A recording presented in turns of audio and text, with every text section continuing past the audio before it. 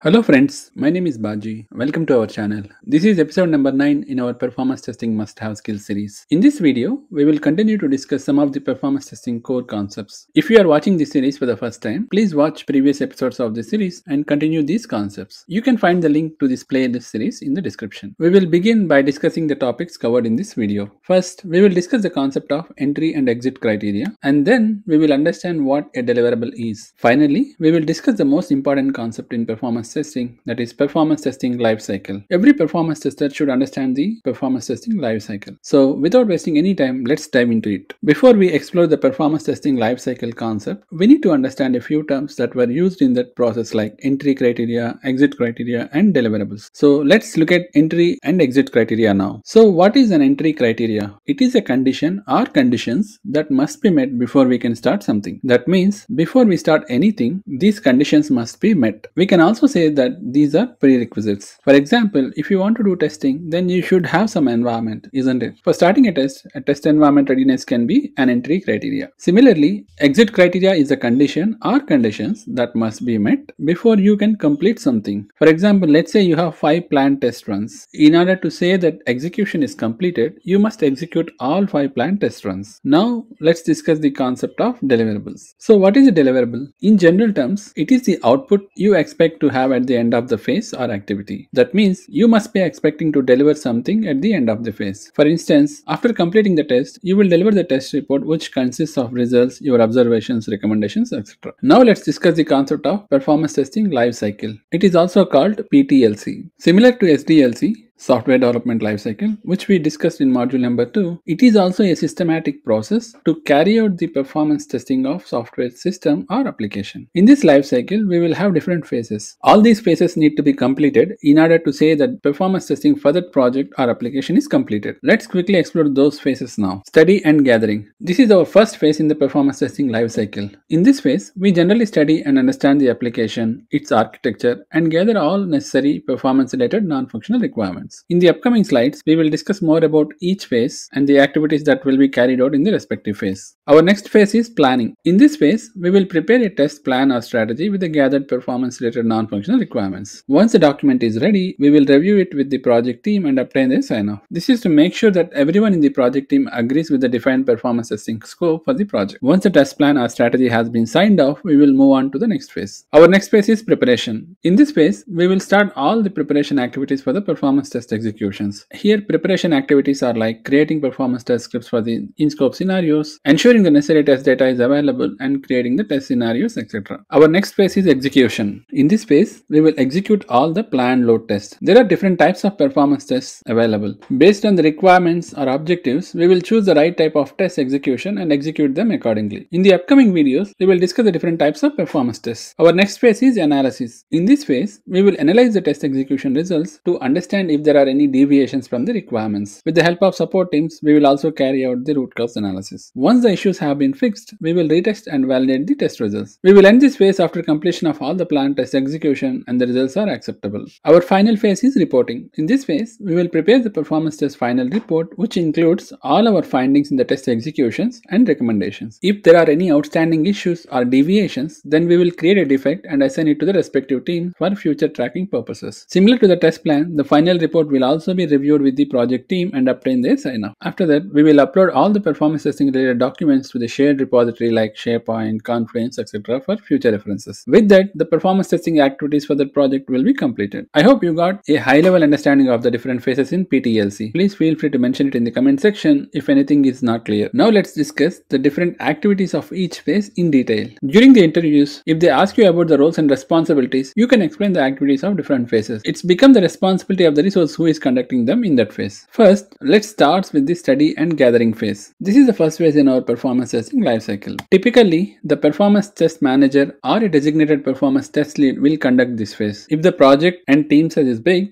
then the different resources may be assigned to manage various phases. However, in certain situations, the same resource may oversee all the phases. Each phase must have its own set of entry and exit criteria. Consequently, it is important to satisfy these criteria both before entering and upon exiting any given phase. That's why I have quickly explained them at the beginning of this video. For the study and gathering phase, we need project intake approval as an entry criteria. Every company has a different process to engage the performance testing team in the project. In general, the project or application team will submit a request or intake to the performance testing team that they need support from the team to assess the requirements and carry out the performance testing activities. Afterwards, the performance testing manager will review the request and engage the necessary resource for the project. So, project intake approval has to be done before the performance testing team engages in the project. After the resources have been engaged, they will carry out various activities within the phase. It's not necessary that all the activities should be done in the listed manner. However, it is essential to ensure the completion of all the activities before starting the subsequent phase. Initially, we should collect the information regarding the project's key stakeholders. Before starting any further in the project, we should have points of contacts from different teams like development teams, testing teams, business teams, and infrastructure support teams. This approach ensures that when specific queries or clarifications arise, we have designated contacts for each team. For instance, if we require clarification on a particular business scenario, having a designated point of contact within the business team allows us to promptly schedule a meeting and address the details. It is equally important to gain a comprehensive understanding of the application architecture,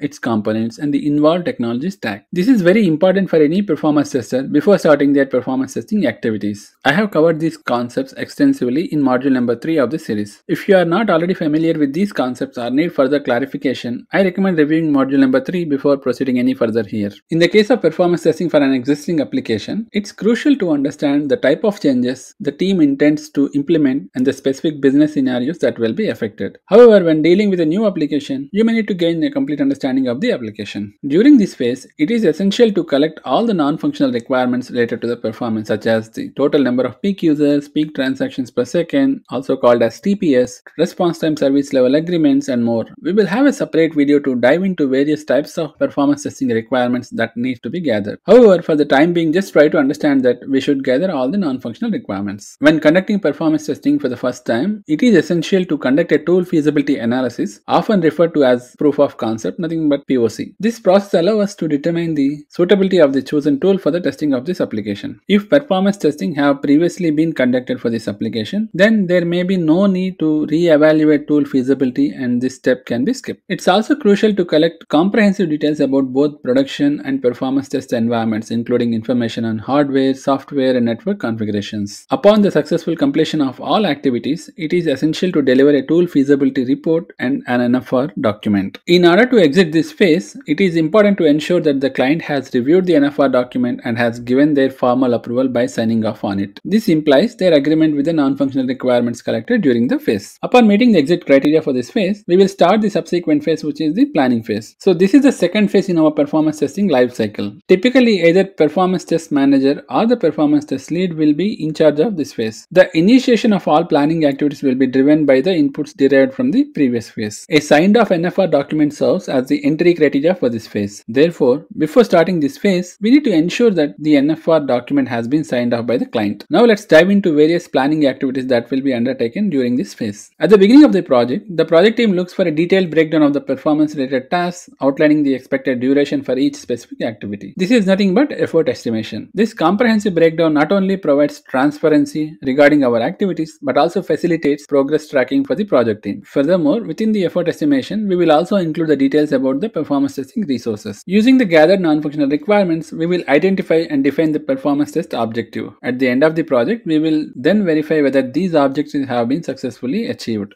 During the requirements gathering, we should gather the critical business process names. In the planning phase, we should work with business analysts or the functional testing team to understand the detailed navigational steps, dependencies, test data requirements, etc. We should document all the provided steps and review them with the team to ensure the accuracy of our understanding. This thorough understanding of the business flow is crucial as it forms the foundation for the development of our test scripts. Any mistake at this stage could lead to inaccurate test scripts and consequently inaccurate test results during the executions. I hope you understand the importance. A workload is defined as a collection of user inputs directed at the application or system. Performance testing is typically carried out for both newly developed applications and applications that are already in production. For brand new applications, the process involves constructing a workload model through various meetings with the business analysts or clients. In certain instances, instances, they may lack familiarity with performance testing concepts. So we need to explain the need and then gather the required data to develop a workload model. When dealing with the applications already in production, the workload model is developed by analyzing the end user behaviors and their patterns of usage within the production environment. It is equally important for us to gain familiarity with various monitoring tools at our disposal for monitoring application performance. Effective monitoring tools are essential for troubleshooting and resolving any performance issues within the environment. Many load testing tools primarily provide application health metrics such as transaction response time and throughput, etc. In the event that the response time deviates from the acceptable range, having a robust monitoring in place becomes critical for pinpointing the root causes of the issues. Therefore, during planning phase, it is important that we thoroughly understand and finalize our application performance monitoring strategy. In certain situations, it becomes necessary to identify and define various risks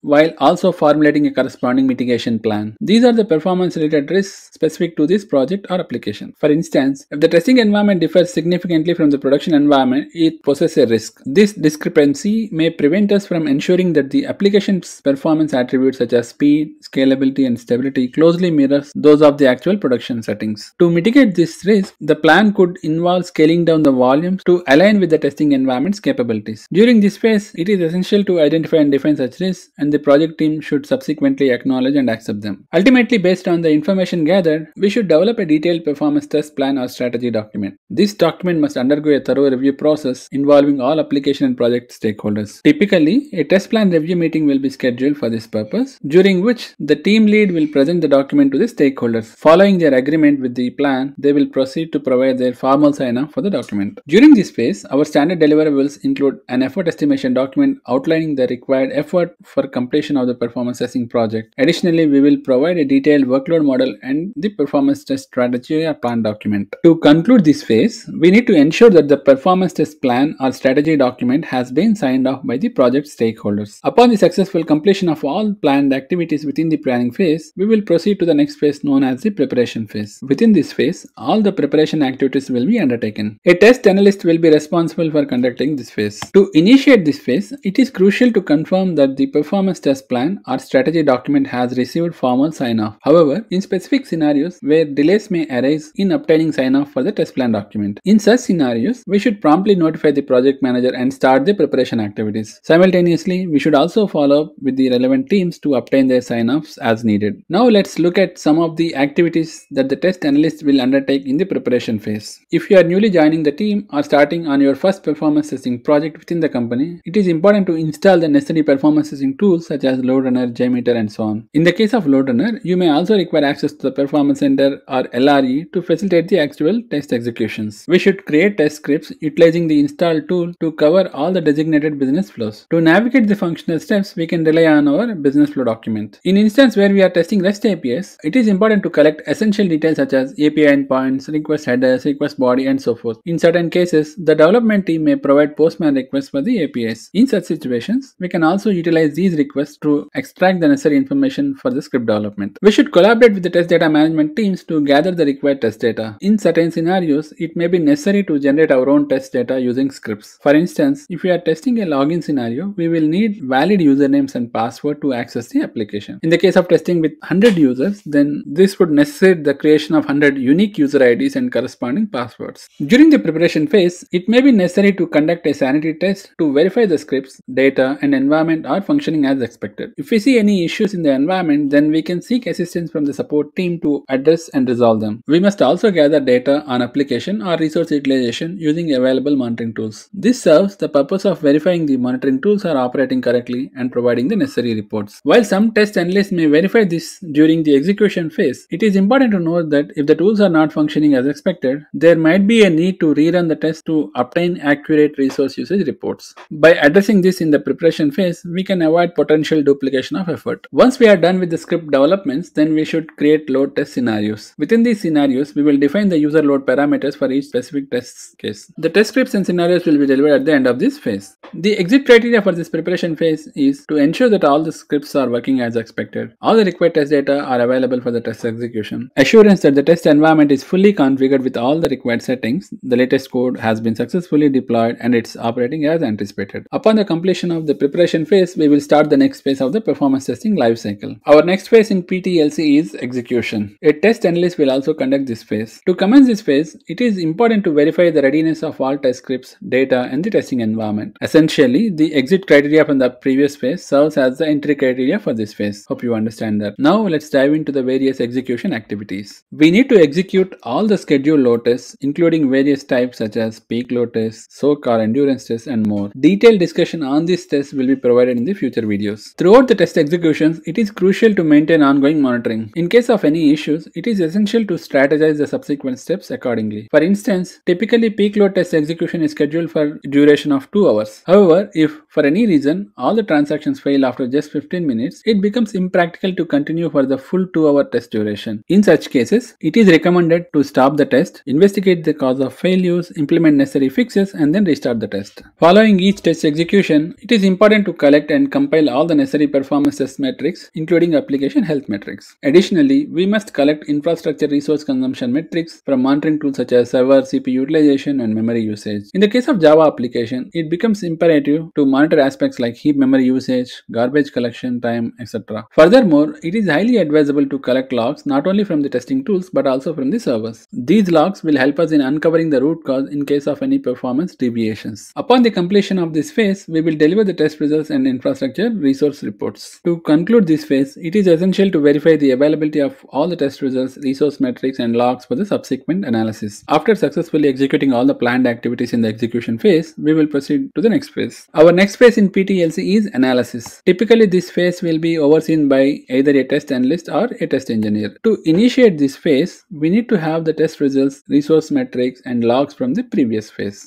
Now let's explore various analysis activities. It is essential to thoroughly analyze all the test results generated by the testing tool from our test executions. Furthermore, we must conduct an analysis of the infrastructure monitoring data, including server usage metrics. We must verify if there are any deviations in the performance test results. In the event of deviations, a root cause analysis may be required. For instance, if the client anticipates a 2-second response time for a transaction, but the test reveals a 10-second response time. In such an event, we should identify the root cause for the deviation. This investigation typically involves the use of logs and application monitoring tools. In the event that we identify any issues, these problems will be reported to the development team for resolutions. Once the issues have been addressed, there might be a need to rerun the same test to validate whether the deployed fix working as expected. In the case of Java applications, adjustment related to the heap memory and garbage collection tuning will take place. Consequently, it is crucial to plan tuning tests to evaluate the impact of these changes. After the comprehensive analysis, it is essential to compile interim test results with our findings. Upon conclusion of this phase, it is necessary to deliver the interim test results report to the project team. In order to conclude this phase, we need to ensure that all the planned tests are completed and the interim test results reports are ready. Although execution and analysis are different phases, in practice, these two phases are often executed concurrently. Following each test, we conduct an analysis and prepare the interim test results report. If any issue arises due to scripts, data, or the environment, we may need to re-execute the test and repeat the analysis as necessary. Now let's discuss the final phase in the PTLC, that is reporting. This phase will be jointly conducted by the test analyst and the test lead. However, if the test analyst is responsible for overseeing the entire project, then they will lead this phase. The entry criteria for the reporting phase stipulate that all planned test executions must be completed and the interim analysis report should have been prepared. We must gather all the observations and recommendations